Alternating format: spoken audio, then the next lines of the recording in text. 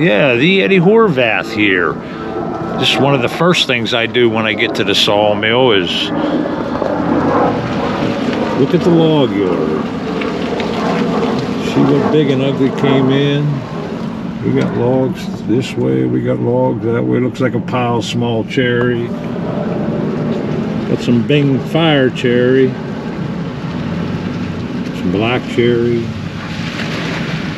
See a nice piece of walnut or two there.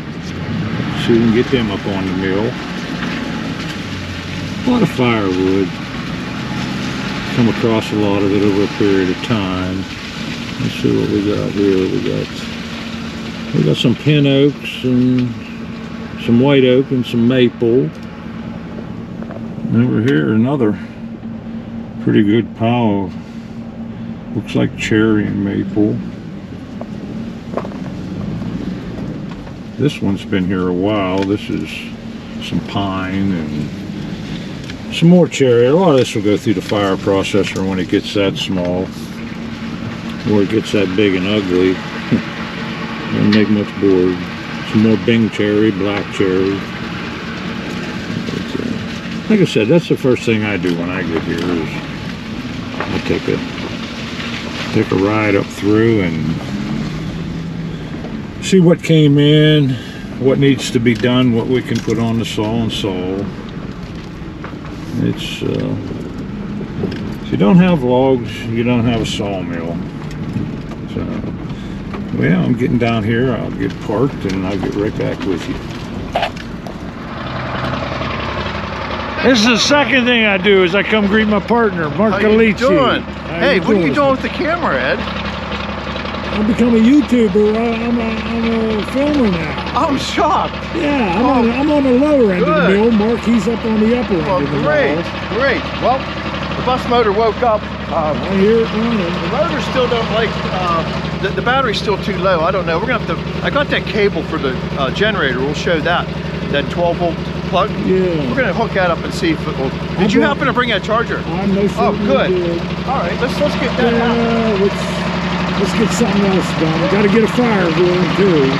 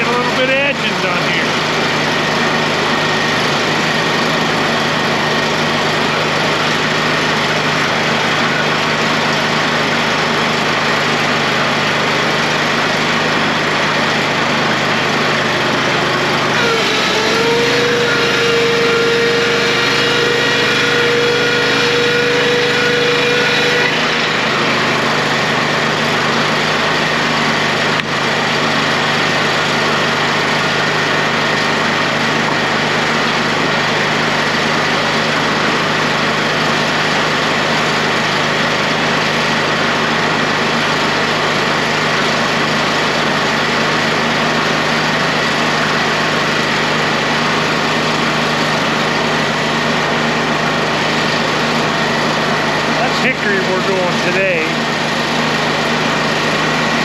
came off of this blocking. We don't want to put it to waste and make farmer's grade flooring. Nice flooring.